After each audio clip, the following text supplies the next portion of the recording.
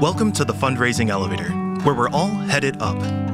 This podcast is a production of Elevate, an online learning platform for fundraising event professionals. We're coming to you today from the studios of the AV department. Please welcome our hosts, Kristen Steele and Samantha Swaim. Welcome to the Fundraising Elevator, where we're all headed up. Today we're here to talk about sponsorship. It's a big part of fundraising events. I think it's a piece of the puzzle that oftentimes organizations are challenged with, especially new folks in the sector trying to figure out where to even start. So we've invited one of our favorite folks, Joe Davis, who was a speaker last year at the Elevate conference. You brought so much amazing wisdom into this space about some truth. Yeah, some truth to the room as well. And that shared was good. knowledge about sponsorship, the role that kind of partnership can have and can play. And we're really excited to have you here to talk with us today about sponsorship. I'm so excited to be here. Thank you for inviting me. Of course. So I would like to, for folks who don't already know Jo, more formally introduce her and her amazingness. Jo Davis is the Director of Nonprofit Banking and Community Development at On Point Community Credit Union, serving Oregon and Southwest Washington. Jo has held roles in retail operations, consumer lending, commercial banking, relationship management, and diversity, equity, and inclusion throughout her 20-plus years in banking. In her current role, Jo oversees the nonprofit relationship strategy for the credit union and also focuses on initiatives aimed at expanding access to financial services for historically underrepresented communities. Jo serves on various local boards and steering committees, including Unite Oregon, Taste for Equity, and Women's Foundation of Oregon. Yes. So in addition for being here, thank you for all you do for the community. Absolutely. Thank you. I want to kick it open today to think about sponsorship from the other side. So our nonprofit friends likely have their definition of sponsorship, but I'm curious, as somebody who does sit on the other side of the table in these partnerships, how do you define sponsorship? Yeah, sponsorships for us, it's in the traditional sense, it's our organization putting our money where our mouth is and supporting organizations to help where they need the help, whether that's at an event, whether that's a programmatic support. We want to be good stewards of our profits, and a way we do that is through giving back to nonprofit organizations. So it can also mean different things too. I think it's important to understand that a sponsorship that's meaningful for our side of the table includes a authentic, genuine relationship and opportunities to do more than just write the check. We want to write the checks, but we want to be able to tell the story, and we want to be able to follow our impact and say, these are the dollars, and this is how they're showing up in the community. If you all listen to nothing else of this episode today, keep hitting rewind on what Jo just said. I think there's an impact that people don't understand necessarily that they can have. One, that it can be a bigger, longer partnership, and that they can even get program funding. Like program sponsorship support is something that a lot of folks don't even consider when they're soliciting sponsor partners. But also that they want to track the impact. They want to understand the difference and sort of what's happening with their dollars. I think a lot of fundraising professionals think the corporation is like the big entity with the big checkbook, and it feels like nerve-wracking to approach. And I once heard a development professional say, no, I am an equal at the table with the person that works for the big corporation. It is their job to identify solid relationships to invest in. So we're sitting at that table as shared partners and can then start to think about how do we best serve our organization's needs. I think that kind of levels the playing field a little bit. For sure. But for you, what's the, when someone starts to approach or solicit you about fundraising or about sponsorship dollars, what do you feel is required in a solicitation? What are key elements that you want to make sure people are thinking about before they reach out? Sure. So I recommend definitely research as much as possible in terms of how the organization would like to receive the requests. So a lot of us are transitioning to more formal processes. Even just a few years ago, On Point was very casual.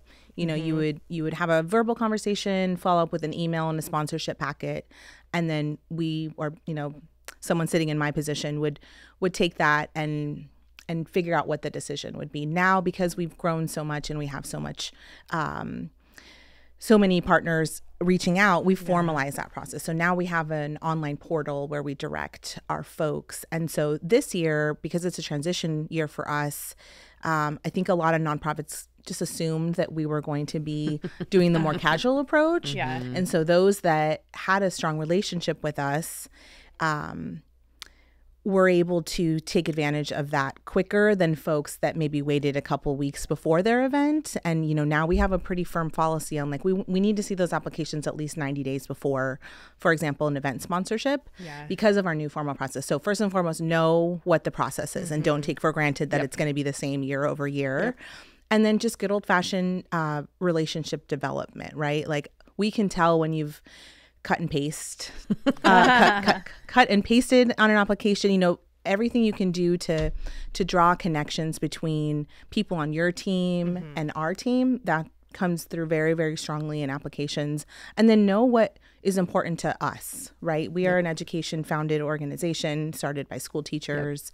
Education's a big area for us. Anytime you can tie in that topic, your application is going to rise to the top because it's a vision and value alignment for us. So know the org, know the nuts and bolts of the application process, and then look for those tie-ins where it'll really resonate for us, and try to customize as possible. We want to be low barrier. We don't want you to have to fill in pages and pages, but again, you can tell when it's a rinse and repeat application. So try to customize it as much as possible so we can see that there's been some thought and care put into that. In general, do you find that process is public for most corporations or most institutions out there that are giving? Not necessarily. Yeah. I think it can be inconsistent is what I've noticed, right? And we're very open with the process, but we don't necessarily lead with the nuts and bolts, so to speak. You have to do a little bit of digging, a couple clicks through our website and you're going to get exactly where you want to be. But I've seen some inconsistency in terms of how transparent organizations are with that. Well, and I think what's interesting too is the thought that, when you're talking about sort of and we're going to talk about this a little bit, giving priorities, but the idea that sponsorships are organizations with a mission too, right? So I think sometimes sponsors get looked at as the checkbook. Sure. And there are a lot of ideas among nonprofits and our fundraising superheroes about, well, they should, right? Sure. They're in the community, they should. And that extra length of understanding how your mission and your sponsor's mission come together, and that foundationally is the relationship piece, is something that can be transformative for both. And I think sometimes we just look at it as what's the transformational gift for the organization, but miss the opportunity to present the opportunity of a transformational gift for the sponsor. And I think in that cultivation, that's where things open up. Totally. And you while there is this formal process and there are these things, it's how you know how to enter into that formal process. Having that information, knowing, I know how we all come together. I was having a conversation with Joe. Now I'm going to take, whatever all those pieces are, which I think is a really good thing for folks to continue to frame for themselves. Along those lines, there is that application moment, which I just want to call attention to. 90 days feels really generous. It does feel generous. We're hounding people. We're hounding people year out in umbrella sponsorships, and sort of really thinking through giving people time to think about things and have that. But what does, beyond the hitting click, what does cultivation look like? Yeah, that's tricky. I think it's case by case, right? On Point, as an organization, we're really active in the community, so it's not hard to find an On Point entry point. I think we deploy employees on boards, we have volunteers, we have a network of 57 branches, and we have a really significant retail membership base. So a connection to On Point, in my opinion, is not too hard to find, but it's that people and relationship piece that's important. So, as many development professionals are out there doing their thing in terms of networking and attending events, introducing yourself to someone, making that warm connection and establishing a rapport I think is a great first step for folks. And don't necessarily lead with the ask. Like wait, can you say that again, please? Yeah, don't lead with the money, right? Yeah. Like we want to connect, we want to learn, and we get a lot of requests for funding. So to make yourself really stand out, I think the people that I can think of have kind of spontaneously shown up in spaces for me where there was a common topic or something that we were coming together to do. Right. And then we had the conversation around, hey, you're a development professional at XYZ nonprofit. Let me share with you the multiple avenues of funding that we could potentially partner on. And then me as an internal advocate can go back to the team that makes those decisions and say, hey, I think we really need to step up for this organization because I was really impressed with this person that I met, and I think they're doing great work. So that, I think, is really a strategic way for folks to start building those relationships with folks. And it doesn't necessarily have to be the decision maker. I'm actually not the decision maker at On Point for a lot of decisions, but I have a lot of influence.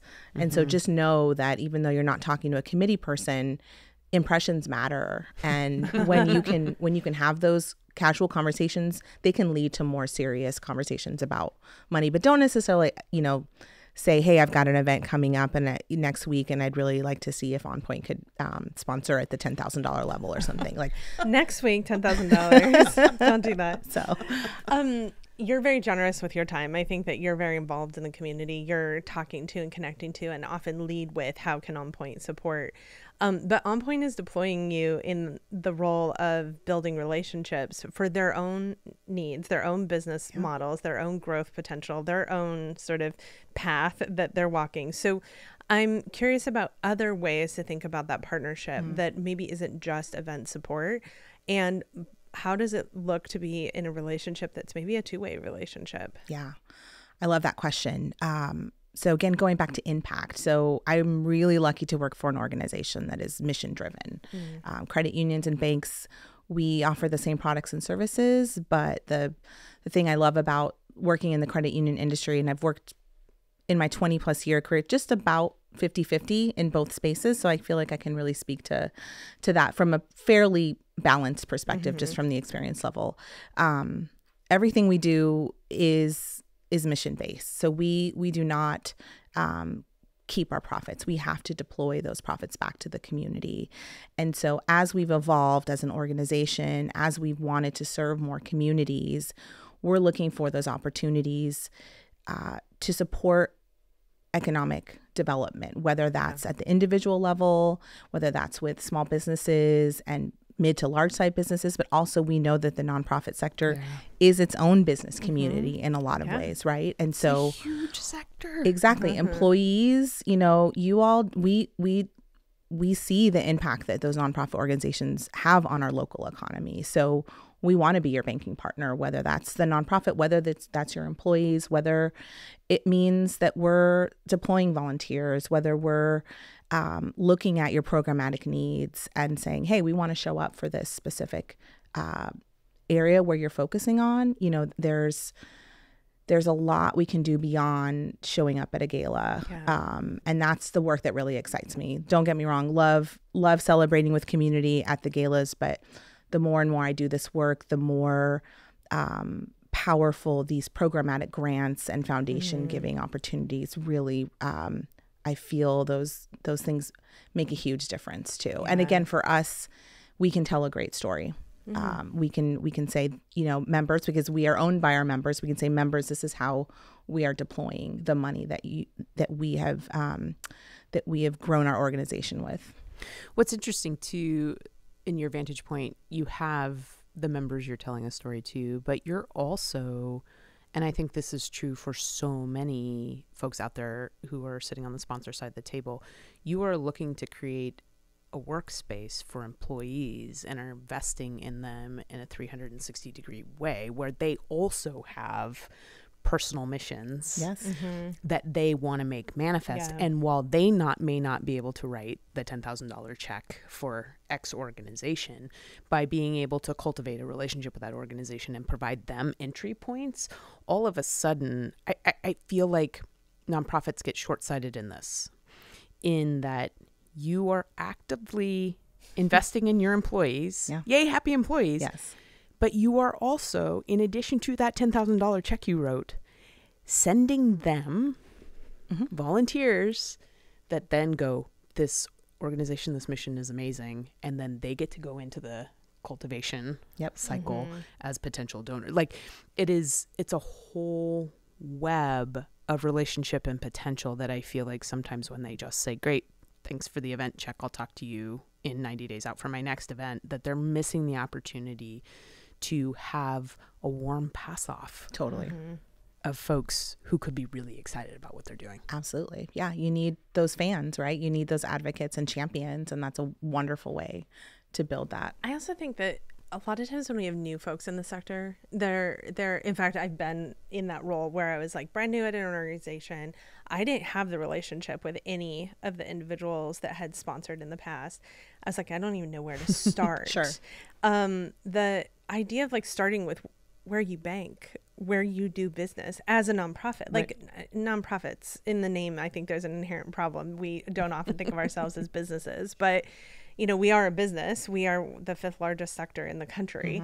That I think we should look first to where do we already have relationships that we're doing business? Yeah. And then where is there opportunity to invite people in? You know, you already said board roles, volunteering, you know, those sorts of partnerships. But I think you are so profound and prolific in your support in the community that a lot of times probably you get like big solicitations from organizations you've never met or talked to. Yeah. It 3 happens. days out from my event, please sponsor it, $10,000. Yeah. But that maybe sometimes the easiest place to start is where those relationships already exist. 100%.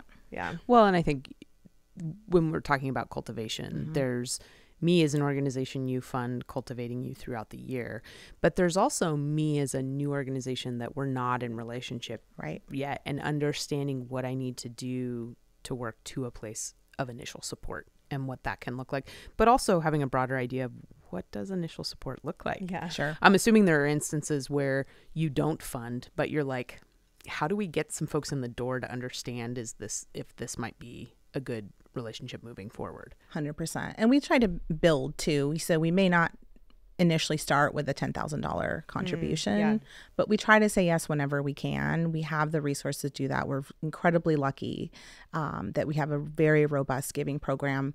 But when it is a no, we try to give feedback. It's not just a form letter that says, sorry, try again whenever possible, particularly when there is a relationship.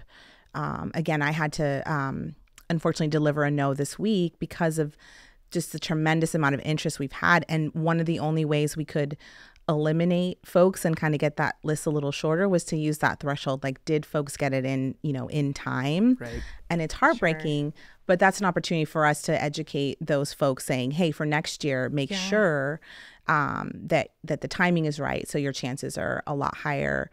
But, there's, just because we can't fully sponsor a table, if it's an organization or a cause that really resonates, we'll end up buying a couple tickets and sending a couple folks anyway, right? So maybe it's not that full sponsorship ask, but we always try whenever possible to deploy support. And we have lots of other mechanisms too that we can leverage for certain partners. We use our PR and marketing connections and connect folks. We get 7 million impressions on social media. I forgot the time frame that happens, but it's the point is we have an incredible reach. So even just boosting the mission and the event to try to get folks to attend through our boosting of that are things that we try to do as well. Well, and you have a member base that's also invested and interested. So I think sometimes we think of the single person at the organization we're talking to. We don't think of the broader implication. We have a great story of an organization that had sponsor partnership.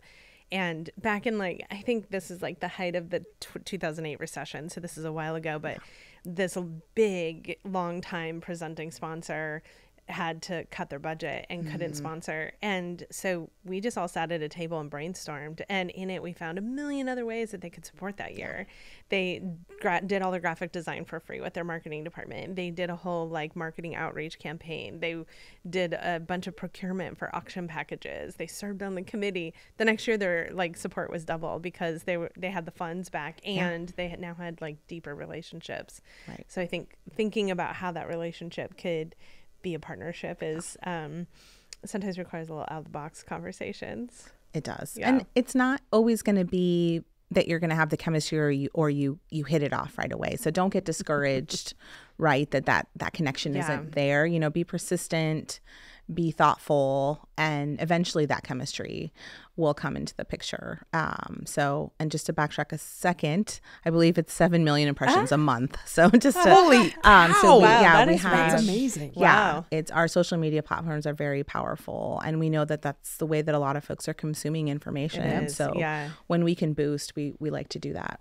That's well, and I incredible. think that's the way that everybody's going. They're Totally. investing a lot of time and resource into getting in front of folks in those ways. So I think folks need to start to see the money is one piece, Right. but that there are actually a lot of other resources that when you sit and get creative with a partner can be an exchange of ideas and an exchange that benefits both of you. Yeah. And that's the goal. I mean, if a sponsor keeps showing up and is getting nothing out of it, they're not going to keep showing up. That's totally. just how that goes. And I think sometimes our friends out there try to fight that truth by if I just, Right. and it's like when they don't see a return, like that's business in some way, right? And that's a hard thing for folks, but there are things you can do to move that in a different direction. Totally.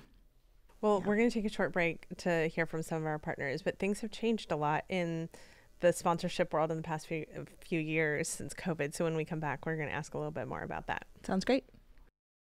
Unleash the power of events to energize your donors and amplify your mission.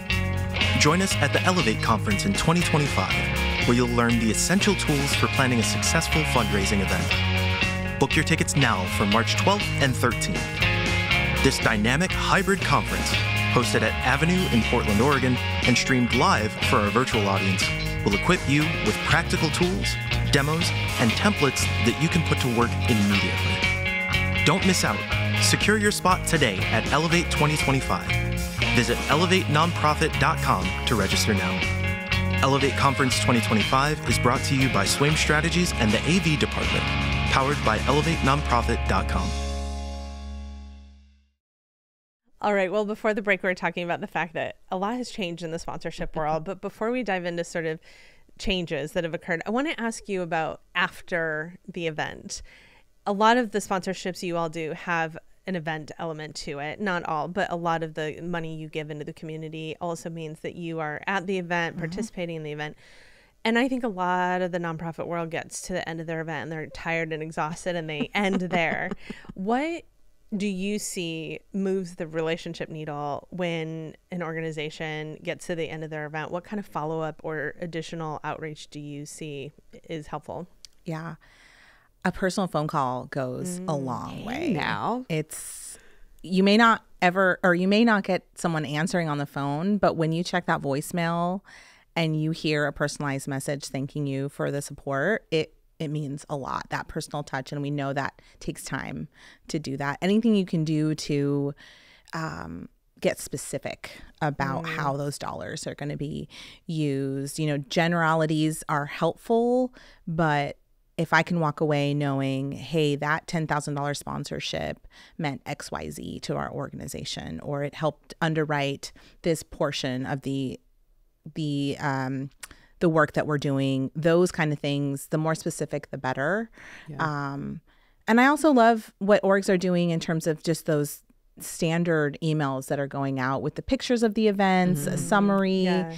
You know, it's a nice way to relive what's oftentimes a really fun moment. Yeah. Shout outs on social media, I think, are really nice to say, hey, thanks to On Point for a spectacular evening. Thank you for joining us. Things like that. I think anything you can do to show gratitude, I think really does make a difference. Yeah. But the more specific, the better, I would say. Do you seek out fulfillment packages at all? Like, do you expect organizations to say, we promised your logo in all these locations, and here's a copy of all of those logo representations? We are very lucky that brand recognition is not a challenge for us. Oh, yeah. So we don't do a lot of follow-up in terms of, we trust the organization that the benefits that are offered to us at the time that we're entering into the agreement for the sponsorship are going to be fulfilled.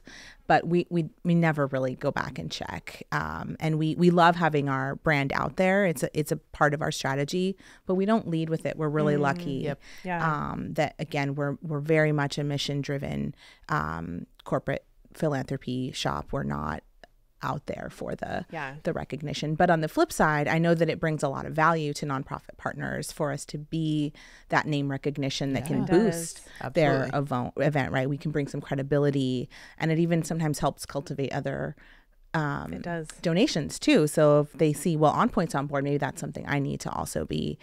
So we try to meet the nonprofit partner where they're at and what's important to them. If a logo is really important and you want to really boost the fact that On Point's a big supporter, then we're all for that. But it's a very small part of the motivation on our end. What's interesting about that, as the thinking about the members of your organization, though, seeing your logo in alignment with missions that they're personally invested in, there's a full circle piece there as well that I think is an interesting dynamic that sometimes our nonprofit friends don't think about with sponsorship. Meaning, like, it's not I'm tracking my logo was in these 50 places, right? But it's that in moving the brand forward and the mission of the brand forward with folks out in the community as well, seeing like, oh, they care about this cause, I do too. And people making some values-driven choices around where they literally put money. Totally. But also, all the other things that we do with sponsors that come, and the flip side of that can also be true when you see a brand in misalignment with your, 100%. So I think it's an interesting space that sometimes people don't think about in sponsorship when we're talking about that alignment piece. Yeah. It's incredibly powerful to be representing a brand like On Point. I mean, I can't tell you, it happens 5 or 6 times a week. Folks are saying, I'm a member, I got my first car loan with you. I was with you back when you were Portland Teachers Credit Union. So we have such a strong brand in the community and such great folks that serve our members that it's like a dream job for me when it comes to the business development part of my role, is that I have such a strong team behind me that really has made a huge impact in people's financial lives. And so to your point, that people think of that when they see that logo, if they're attending an event, that oftentimes it's a very positive connection that they have with our organization. So it's really awesome. I love that. Well, you've been doing this work, though, for On Point for a while. And before that, in the banking side of things, you were doing this work. So we have seen a lot of changes since COVID, both because of just how people work, also how people gather, and how technology has sort of progressed quickly. How have things changed on your end? Like, what are the evolutions in sponsorship that you're seeing? Yeah. So I mentioned this a little bit earlier, our organization has grown tremendously. And so with that, we're very fortunate that we've also grown our dollars that we can deploy back to the community.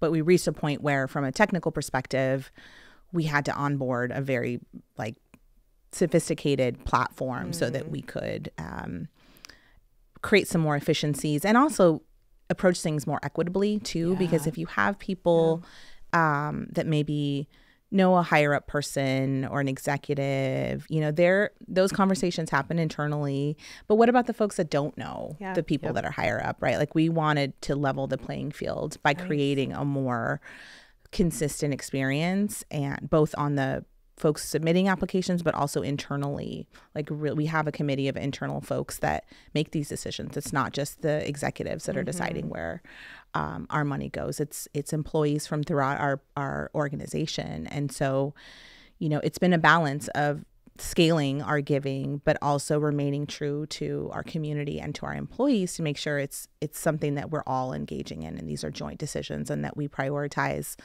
our CEO's perspectives and desires to give, but also to tellers and our IT folks and our administrative folks, right? They have important passions that they're excited about, and that we want to support their interests as well.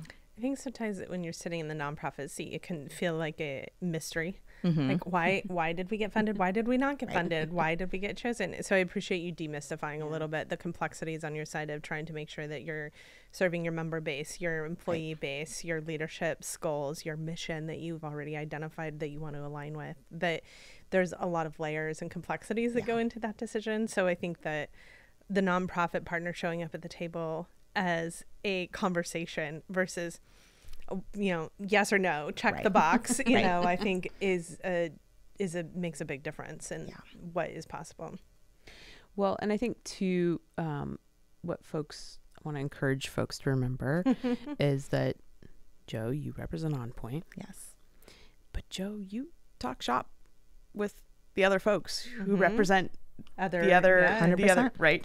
So, while I might be having a relationship with you, if that's not going well, or if that's going swimmingly, that reputation could precede me in other places. Sure. But what's also interesting is you sit in a place to be able to kind of look and speak a little bit more about some of the pieces of sponsorship, and data showing us that sponsorship or corporate giving is on a decline. Is that your perspective? I am seeing that anecdotally, and then just really from a very numbers driven perspective as well. I sit on a couple of boards. I do talk to other, philanthropy professionals, and, budgets are tightening. Yeah. Yep. And it's really unfortunate because we know now more than ever those dollars are needed to support the work that's being done, to make a positive impact in our community. So unfortunately, I do see that trend's happening. And, there are other things at play too. CARES Act money is kind of coming to its end, right? I think nonprofits really enjoyed, rightfully so, some funds that came from some areas that maybe historically weren't there. And so I'm seeing, not just corporate funds dry up a little bit, but also those temporary infusions of cash, are coming to an end a little bit. So there's definitely a challenge out there. And then not to mention the foundation landscape too. A lot of foundations are reconfiguring and putting pause on their giving. And so that's just another area where that's been a big impact for some organizations. Yeah. So we know that's a struggle for our nonprofit partners. Do you see some of that slow happening in the non-dollar engagements for sponsorship partners? I'm just thinking board engagements or volunteering or those pieces. Do you see some of those also pulling back in terms of monetization within? Not necessarily, not for us. For us, it's been really consistent. And again, on the funding side, we're very fortunate that we're in a growth mode right now. But I do think that organizations are trying to get creative. If they can't write the check, how else can they show up, support in-kind work, all of those kind of things that don't necessarily require writing a check, but there's other ways. And I do think that volunteers and board service are an untapped resource that on both ends, I think we kind of forget that that's a really powerful mechanism to build really lasting, deep connections. How much does that impact your giving? If you have employees that are volunteering or on a board, how much does that inform your decision about giving? Again, we're very fortunate that we, in most cases, are able to help support an employee if they are doing board service to help make a contribution on their behalf.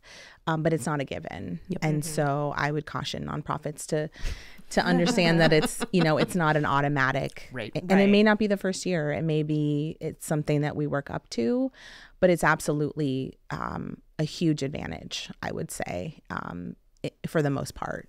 Again, it just all goes back to that. Where are the deep connections? Where is the genuine relationship being cultivated? And, board services, it's hard. And so we try to also equip our employees with the training and the understanding that this isn't just a casual volunteer opportunity where maybe you're going to the food bank and giving an afternoon of your time. This is there's fiduciary responsibilities involved. You know, they're looking to you to be a thought partner. There's a difference between a working board and a board that's really established. So, you know, having had that experience, I always coach people like to ask the right questions and to really understand what you're involving with, because the last thing we want to do is deploy employees that aren't equipped to serve on nonprofit boards. I love that you spend that time. Not all organizations invest that energy. It's important. Yeah, it makes an impact. I mean, when On Point is on a board that we're working with, you can tell the difference in their understanding of mission, role, you know, what they can impact, what they can't, you know, where they need to say no, where they can say yes. Like, there's a lot of clarity there that I don't think that everyone understands. We hear often folks say, my board just doesn't have the connections or the resources. And oftentimes I think it's just that they don't know that they have like someone within their organization that they could go talk about, hey, I'm on this board. Right. But I think you invest a lot of energy in making sure that your employees know that you give back and that you're a part of the community, and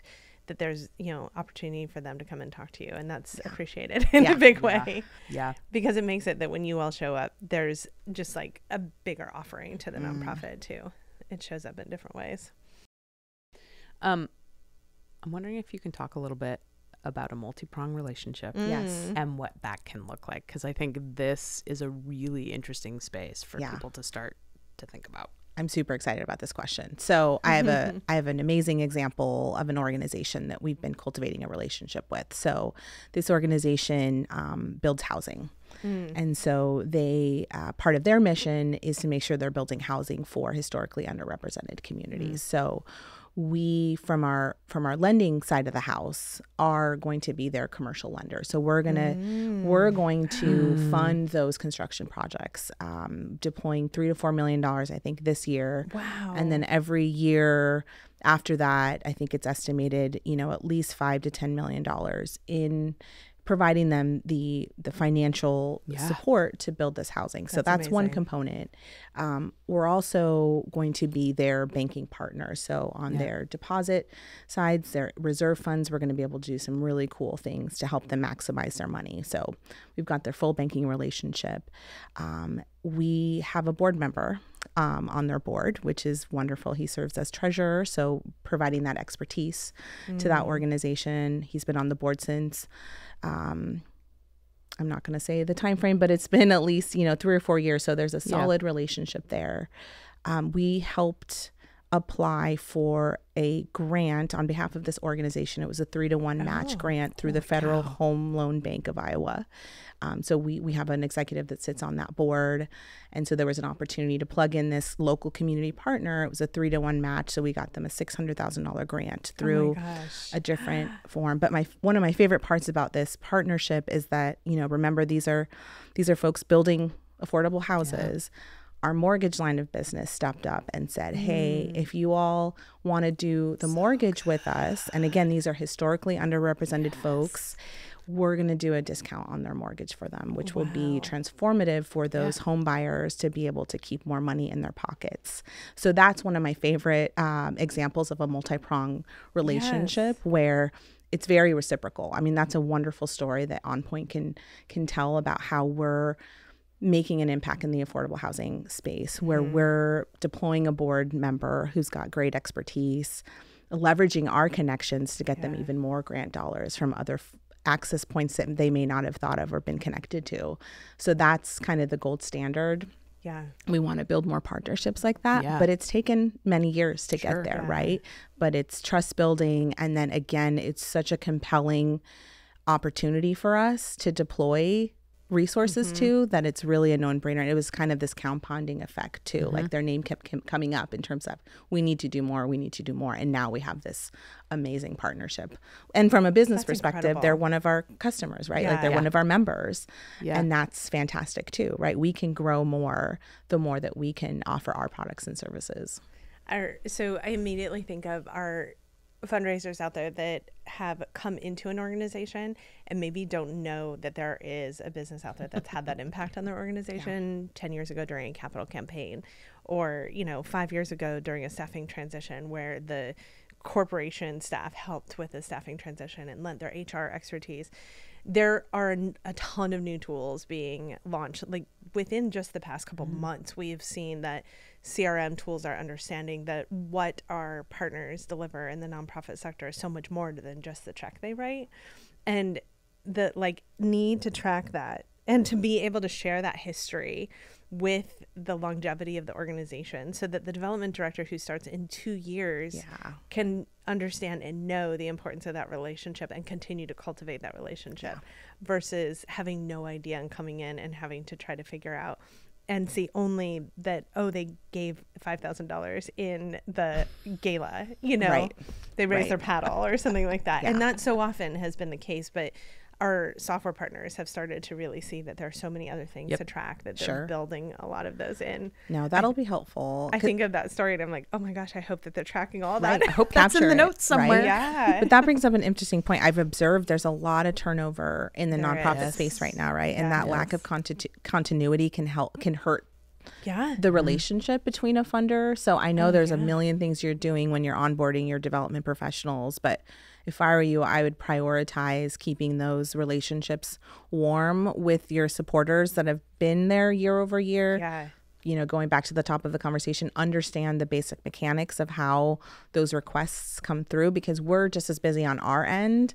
And while we'd love to do the outreach to every single nonprofit that we give to, the onus really is on the nonprofit to make the ask. And so just be really careful when you have those staffing transitions that you're prioritizing updating us on the fact that there are new people that we're going to be working with. We often coach our nonprofit friends that when there is someone new in the development, specifically the development director role, that's actually the opportunity. 100%. So this person comes in and hasn't been in a relationship. The organization has, but it's a really great way to be like, hey, Joe, I'm new. I'm super excited about this mission. I know you've been supporting this work for a long time. Talk to me about what that experience has been like, so that it actually gives you a place to say, it's been great, don't mess it up. Totally. Or it used to be great. It's not been great. I'm not sure why. Right. And then we can level set and be like, how do we make it great again? Like it just is, it can be an interesting time. And I feel all too often people just go, whoop, totally. And then it's like, you don't know what happened. And then you maybe turn on social media. You're scrolling or whatever. And you see this event happen and you're like, we've supported this event for 5 years. Yeah, why are we not there? And I think some people don't think through the cost of the dropped relationship. Yeah, for sure. Even 1 year gap will kind of interrupt that continuity in a significant way, I would say. So when you were speaking at Elevate, for those who don't know, we have a conference that's education around how to produce a good fundraising event, and sponsorship's such a key part. We invited you and we invited Megan Valley from US Bank to come and speak. And I learned something from you that day that I'm hoping you'll share, because it was actually a big aha for me that I did not understand the difference between a bank and a credit union and why folks might want to think about a credit union, or how the approach might be different too in partnering with a bank or a credit union. Yeah. So for all intents and purposes, they operate the same way in terms of products and services. So you can get your checking accounts, your credit cards, your auto loans, your mortgages from both institutions. Where we're different is that banks have shareholders, and credit unions also have shareholders, but they're not a finite group of people that are making decisions. Our members are our shareholders. So every single member owns a share in the credit union. And so credit unions were founded as a response to banks not serving specific sectors of the community. So, we were founded by school teachers that weren't getting what they needed from their financial institutions. So they pooled their money and they said, we're going to start our own thing. And so this was back in the day, right? It was a little bit more nitty gritty. Now we've grown. There are a lot of really large financial institutions that are credit unions. We are the largest financial institution headquartered in Oregon as a credit union. So the biggest difference is the ownership structure. Is, we have an obligation to serve our shareholders just like banks do, but our shareholders look completely different. So what that means is, again, profits are looked at in a very different way. So profits need to be deployed back to the community. So that takes the form of lower rates when it comes to borrowing, higher rates when you're earning money on your cash, low to no fees. You're going to find a lot lower fees in the credit union world. And then again, that community-based approach to looking for opportunities to serve as many people as possible, regardless of their backgrounds and regardless of their financial means. You know, we're mission driven to be stewards of financial education, of the tools that you need. It's not just the money, it's knowing how to make the money work for you.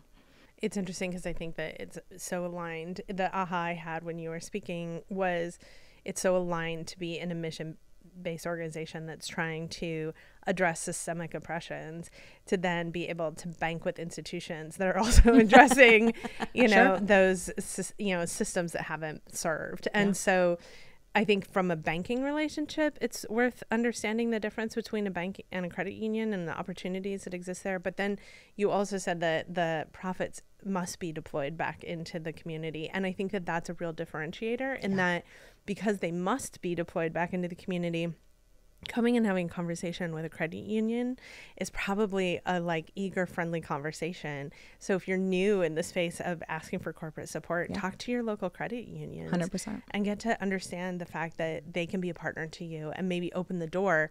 I know you said this earlier, your name has influence, that when On Point is on something, other folks come along. So I think that if organizations are looking at who are the credit unions in their community that they can be approaching and talking to, then how does that bring other organizations along? Yeah. Well, we're going to take a break, and when we come back, we're going to ask Jo to step into the fundraising elevator. Cool. Sounds great.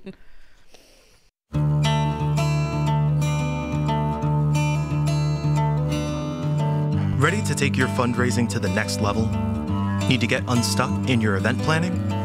Now's your chance to connect directly with the experts behind the fundraising elevator.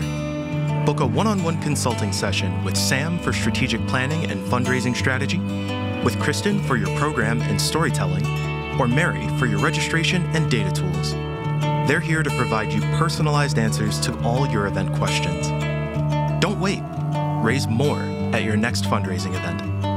Book your session today at elevatenonprofit.com. You can also find the link in the show notes.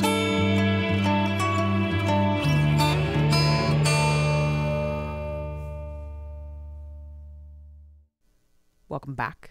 We're here with Jo Davis, On Point Community Credit Union.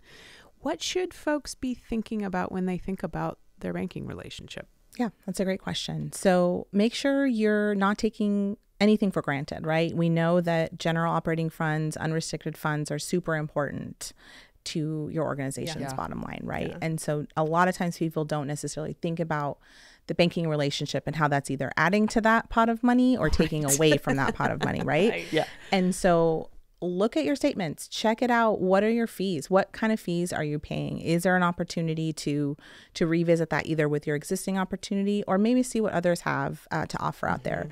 Another great thing to look at is if you've got reserve accounts, make that money work for you. And so there are really cool tools out there. One that we're rolling out for nonprofit members. It's just for nonprofits. It's not going to be for for-profit organizations, where we'll be able to offer a product that offers a really high yields in terms of your rate of interest. Oh, nice. But it also is going to come with fully liquid accounts and up to $50 million in insurance coverage. That's so a amazing. lot of nonprofits, it's their fiduciary responsibility. It's in their investment policy that every dollar needs to be covered by deposit insurance. So what happens is organizations end up parking money in 250 chunks all over the place. And so we have a solution where we can be your primary institution. We can make sure that those funds are fully liquid at all times, and you're covered up to $50 million. So make sure that if you do have those scenarios that you're doing your due diligence and exploring banking partners that can offer you that flexibility, efficiency, and again, make your money work for you, because it adds up, right? It can be the difference between a program that's continuing, it can be the difference between an FTE, you know, that interest can really add up. And even though we're seeing changes in the market, again, I'm really fortunate to work for an organization that's prioritizing giving back to our community. And one of our strategic pieces of that is this nonprofit high yield savings account. So we, again, amazing. General operating funds, we know that those are precious dollars. So make sure you're not giving any of those away unnecessarily through fees, and make sure you're maximizing it through getting more interest. I'm hearing from you the need for nonprofits to think of themselves as businesses. Yes. And understand, similar to how, you know, individuals put together their own financial plan, or businesses put together their budget and their financial plan for the year. I think in the nonprofit sector, the word itself, I think, teaches us to sort of bird in hand and be in this like starvation mentality. But also, I think that there's a lot of things historically in the sector that have taught us dollar in, dollar out, that, you know, if you bring in a donation of $1, that 90 cents of that has to go directly to the impact. And we're not thinking about how to restructure so that dollar is actually earning us $2 so that we can yield and support to the community. So that need to make that shift and that evolution is something that we've been seeing a lot of, and we encourage nonprofits to keep looking up from the nonprofit moniker and say, but how do you start to yield a profit and make your money work for you? And I think that's really sound advice. Yeah, I mean, not spending it on things. Right. So when you're thinking about fees, or conversely, when you're thinking about, I think sometimes people don't understand what a high yield interest rate actually looks on money that's just sitting there. I mean, I think we've all been sort of, we get out of that, right? We get away from that, and we're just, so when it is working for you, that's a totally different. And it's a great, again, story for us to tell. So if you do just some of the quick math based on the current interest rate that we're paying, which is 4.75, for every $25 million that we gather in nonprofit deposits, we're deploying about $1.2 million back into the community. So it's a really powerful, again, another story point that we can say is like we are, you know, again, deploying those profits back to the community. And so take advantage of those. It doesn't have to be with On Point. We would love it if it was with On Point, but every dollar matters. So make sure that you're being good stewards. Yeah. Let's jump in the fundraising. Let's do it. Where we're all headed up. What is a tip or a piece of sage advice you would have for our fundraising superstars out there that can help them continue going up? Yeah. You know, don't forget, everything is based in authentic connections, right? You know, we all get distracted by technology, our to-do lists, but really that personal connection goes a long way. And be thoughtful and intentional about your asks, right? Like I said, research what those preferred methods are. It may be that the sponsorship packet isn't going to be your entry point into financial support with the organization. Right. There could be a really compelling reason why On Point would want to support you through a programmatic grant. We, again, were founded by educators. We have funds specifically set up to support the education community. And so a good example I like to use is if you're partnering with a school and providing a service or a program, the school could actually apply for funding through On Point. And it's this beautiful trifecta of a partnership, right? We would deploy the funds to support the programming that the nonprofit's offering to the school.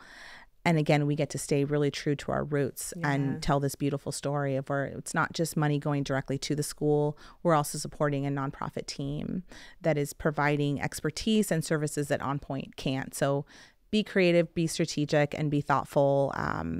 That's what I would say. Well, and that's also, in addition to that being a great story, you and your organization can tell. That's a really fantastic story for the nonprofit to be able to tell as well, in terms of amplifying impact and creating larger connections. And like, it's just win-win. Win-win. Well, for all of our listeners that are in the region, so On Point is in Oregon and Southwest Washington. How do people find out more about On Point? You're giving Priorities Banking with you all. Yeah, so I love to connect with folks. So feel free to find me on LinkedIn. I love to connect with others. And then our website, onpointcu.com is a great place to start. Our corporate giving page is very easy to find. Our top little ribbon there has community. Click through community, and you can read all about our various paths to financial support with us and get to know us, right? We have 57 branches. Go in and say hi. Chances are a lot of listeners already have a banking relationship with us. We know that the nonprofit sector is full of amazing employees that bank with us. And so we want to connect in any way possible.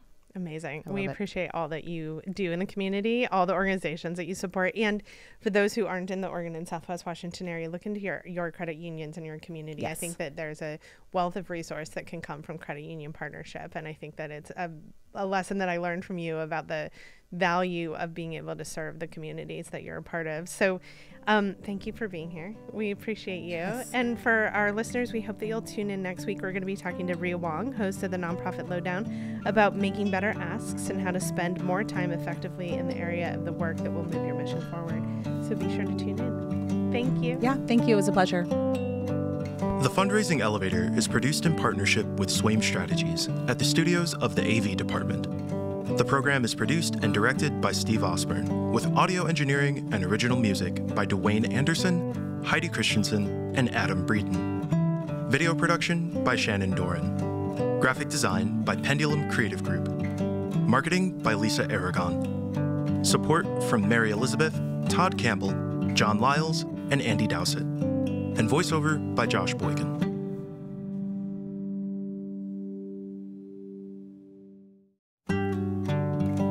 Hey y'all, it's Kristen. Before we leave, I want to ask for your help to make the podcast grow. If you enjoyed what you heard today, please like, follow, and subscribe to the Fundraising Elevator. And if you're getting a lot out of the show, share it with a friend. Leave us a review. These things help make sure that the podcast continues heading up. Thanks so much for being here and tuning in.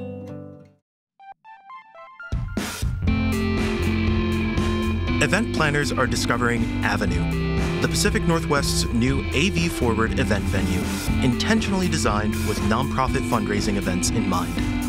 From the 93-foot video production wall to the highest quality sound and lighting, premier AV features are included in every venue rental.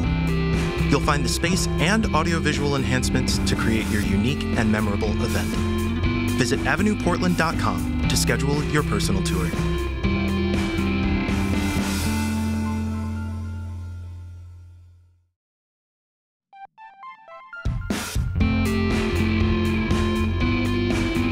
Are you ready to engage supporters and grow your base with your own podcast?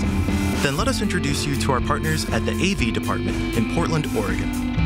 In addition to delivering exceptional live event audiovisual production and videography, they also have a top-tier production studio and an expert team ready to take your content ideas to the next level. Contact the AV Department to schedule a consultation and start bringing your podcast vision to life.